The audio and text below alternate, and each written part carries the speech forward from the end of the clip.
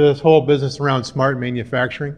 Just for a little bit of background, so Praxair is an industrial gas company, so it's not that exciting, right? We sell oxygen, hydrogen, argon.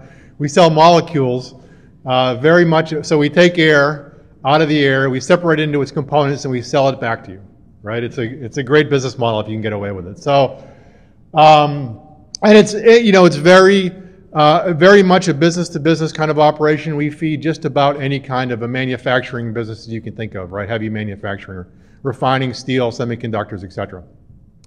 So just a few of the things that drive us, I'll talk about on this slide, and then the next slide I'll just give you some of our responses or some of our needs based on that. But one is it's a very energy-intensive business. So Praxair alone will spend about $1 billion in energy in the United States alone in 2015 to run our facilities. And that doesn't even include, most folks don't realize it, but these companies are also very much logistics companies. We have 1,500 vehicles, 1,500 large vehicles in the U.S. running around chewing up fuel to deliver our products.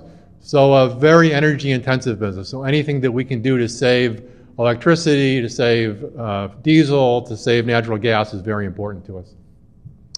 The energy marketplaces continue to be dynamic. Maybe not as dynamic today as they have been over the past few years, but I'm sure that will change anytime. Really because there's really two parts of that. One is, again, our business is it's very important for us to understand what those prices are going to be, whether it be strategically or even in the short term.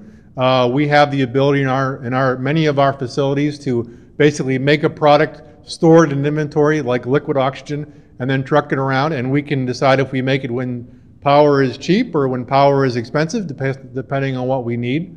And so understanding even in the short term, dynamic marketplaces is important. The other part of it is, especially in the United States, the electricity contracts get to be more and more creative from the utilities, actually powered by the internet and communication technologies and those kinds of things. But sort of that creates more volatility in the marketplace. So we have many of our plants that are using tens of megawatt hours or tens of megawatts of a power a day, and they're on a real-time market, so we don't actually know what the price of that electricity is until 15 minutes before we buy it. And so really understanding those dynamics is very important to us.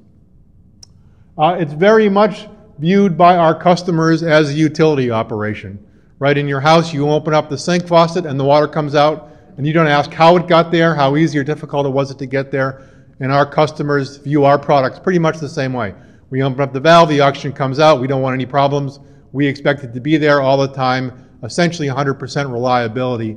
And so that has a lot of impact, obviously, on our operating strategy.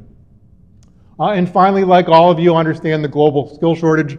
For us, that takes a few different aspects, right? One, with respect to engineering talent, one of our challenges is the nature of our business, the nature of our assets is they're highly distributed. So whereas an Exxon may have a half a dozen big refineries in the U.S., we have maybe a similar capital base, but 100 smaller plants. And so you can't afford to have high-level skilled engineering talent at each of those facilities. It just doesn't make sense. And even in some of our global regions, it's very hard to get a concentration of skilled resources, right? Whether it be process engineering, control system engineering, et cetera. And so we rely a lot. So that really adds a challenge to us that we have to address. And at the plant level, of course, as our plants do get more and more automated, obviously that requires a different skill level than plant operators from 30 years ago, as many folks recognize. So, what does smart manufacturing look like to Praxair? For those of you in the process industry, this kind of a pyramid diagram is nothing surprising, and so I just wanted to highlight a few things that are important to us, right? This goes from the sensing and control level at the bottom all the way up to our planning systems at the top, where you're really talking about, for a given geography, how do we organize plant production and distribution all as one given function, and how do we optimize that and squeeze every last dollar out of it? So, what are a few things that we do a lot of that not maybe everybody does in the process industries? Alluding to the fact of the distributed nature of our assets, we do a lot of remote operation. So we have many facilities that only have a person there, either don't have people there regularly, or only have a person there in theory 8 to 5, Monday to Friday. And if the plant shuts down or if the plant has a problem off hours, we have a large centralized operating center based out of our facility in Buffalo. and we are able to basically go in, diagnose what happened, and troubleshoot it and so forth without anybody at the plant. Obviously, if a valve broke or some mechanical failure, then we have to dispatch somebody out to fix it. But there's a lot that we can do to remotely operate these plants. And again, these aren't, they're bigger than refrigerators. They're not as big as refineries, but they're fairly substantial chemical process assets. Related to that, at my second level, is we do a lot around automated startup. It's just one of the things that we do from a control standpoint. So these facilities, we have the ability in many of them now to completely automate the startup of that plant. So again, I don't need the operators there to start up the plant necessarily, or I don't need to find the one guy who really knows how to start the plant. But we've tried to do more and more to embed that knowledge into our control systems and improve operations that way. And finally, the last thing I highlighted there was around global connectivity, right? Again, we have the ability to monitor our plants today from a centralized operating center globally, so that if I am short on process engineering resources in China or in Brazil or in Europe, I can bring that information back to folks in the States. I can bring it back to a critical mass of people, and they can help troubleshoot those problems, improve operations, do all this kind of stuff.